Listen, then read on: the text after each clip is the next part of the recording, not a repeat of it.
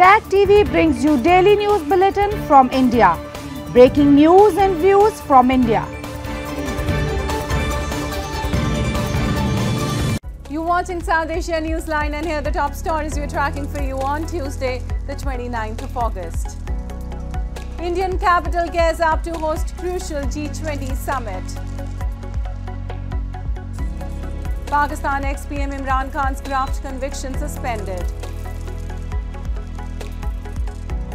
And drought dents Sri Lanka's economy's hopes, farmers' livelihoods.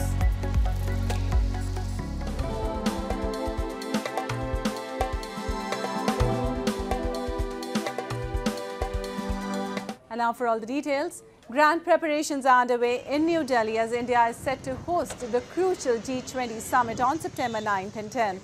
Public spaces across the national capital are getting spruced up, while security has been beefed up in the run-up to the event. The group of 20 is made up of 19 countries as well as the European Union. The annual summit witnesses world leaders discussing global issues like environment, trade and economy. Public holidays have also been announced in Delhi from September 8th to 10th with the closure of banks and commercial establishments. As part of the preparations, multiple hotels have been earmarked for the attendees. Delhi पूरी तरीके से अपने मेहमानों के स्वागत के लिए तैयार है। दिल्ली वाले तैयार हैं। दिल्ली को सजाया गया है। जो मुख्य मार्ग हैं आप देख सकते हैं, वहां पे साफ सफाई की व्यवस्था की जा रही है, सड़कों की मरम्मत की गई है, रीसरफेसिंग की गई है, फूल पौधे प्लांट्स लगाए गए हैं। And India assumed the G20 presidency last December and has held a series of meetings since then in major cities before the main summit. During the two-day event, India hopes to forge agreement among members on matters ranging from reforms of multilateral banks to developing a global approach on cryptocurrencies.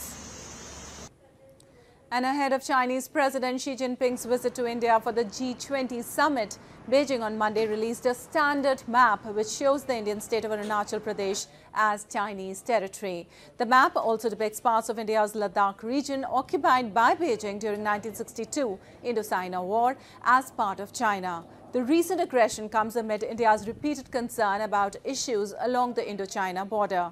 The relation between the two Asian supergiants has been sour since the armies of the two countries engaged in a deadly clash in the Galwan Valley in 2020.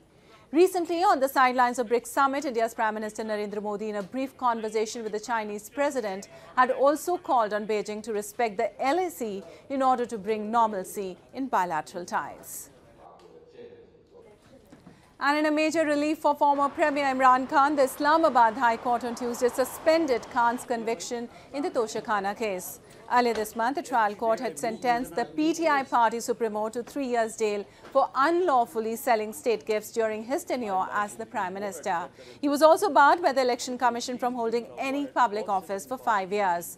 While the Islamabad High Court has ordered Khan's release on bail, it remains uncertain whether he'll be freed as there are court orders for his arrest in other cases.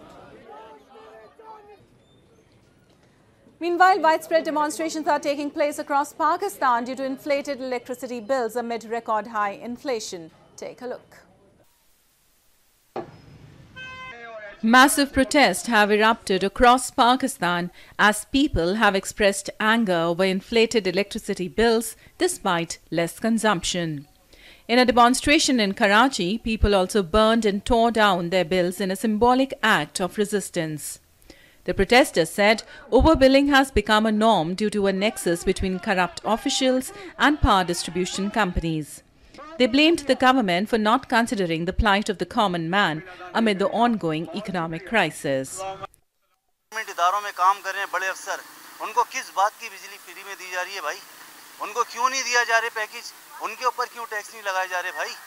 क्या ये सिर्फ हम ही लोगों को पीसना है, आवाम को पीसना है? तो भाई ये सारे मिलके जो जातियां कर रहे हैं, इससे पहले कि लोग आवाम खड़ी हो जाए, ये लोग बाज आ जाएं।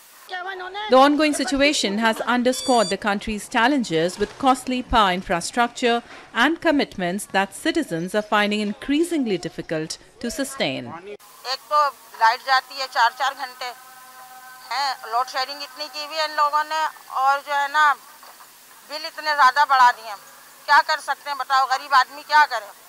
गैस की 2 साल हो गए लोड शेडिंग है, बिजली है तो नहीं है, तो गरीब आदमी कहाँ तक पूरा करेगा ये बताओ। लकड़ियाँ जला रहे हैं, आओ आके देखो हमारे घर में।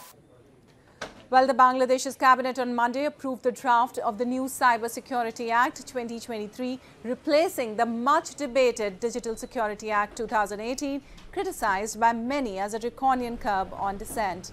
4 non-bailable offences: accessing critical information illegally, damaging computer systems, cyber terrorism and hacking, have been kept in the final draft. Stakeholders and human rights organizations have, however, lamented that no major changes have been brought except for reducing the punishment and making some sections bailable. PM Sheikh Hasina has maintained tight control since coming to power in 2009 and has been accused by opposition groups of cracking down on free speech, muzzling dissent and jailing critics.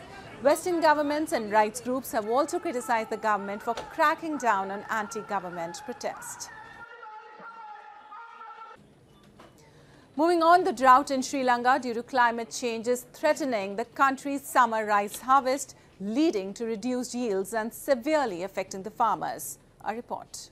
The drought in Sri Lanka due to climate change is severely affecting farmers, leading to reduced yields and impacting the country's overall economy. The island's economy was crushed last year by its worst financial crisis, caused by a severe shortage of foreign exchange reserves. But even before the country's agriculture sector could recover from skyrocketing prices, the rains failed. 63-year-old farmer HJM Senivaratne was seen slicing through yellowed paddy stems, crisped by a drought that has destroyed over 95% of his crop. ජලය නැහැ. ඉතින් අපි දැන් සල්ලි වලට තමයි වතුර ගන්නත් වෙලා තියෙන්නේ. ලීටරයක් රුපියල් 3ක් වගේ මුදලක් දීලා තමයි ගන්න වෙන්නේ. අරගෙන දැන් ඒකත් ඒ වතුර මේ කෑන් එකකුත් දින 3කට වගේ තමයි සෑහෙන්නේ. බීමට පමණයි. ඉතින් අනික් වැඩ කරගන්න ඉතින් ඔය එහෙම තමයි හොයාගන්නේ පාරේ තියෙන ලිං වලින්. Rice is the staple food of the country's 22 million people and its biggest crop. Senivaratne's family estimates that they need at least $46 per month for essentials, but with their rice crop gone and barely any seed paddy for the next season in October, they worry for their future.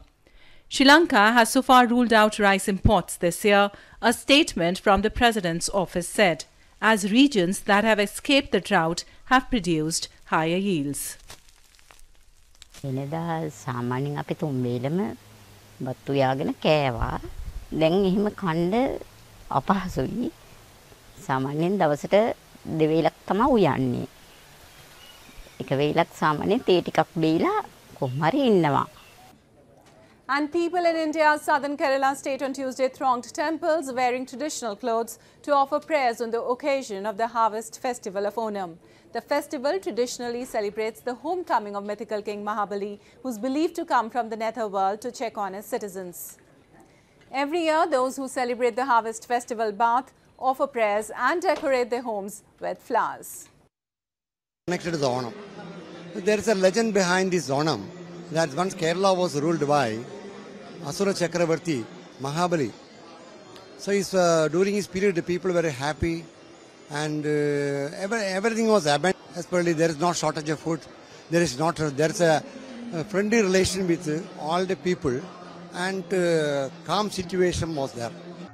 Well, Onam is long awaited across Kerala as it is believed the harvest festival heralds prosperity and happiness in the society. People also participate in fun activities like dancing and swinging.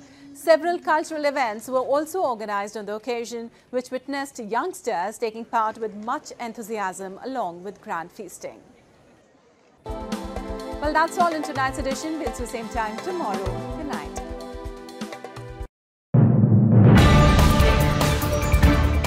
Tag TV brings you daily news bulletin from India. Breaking news and views from India.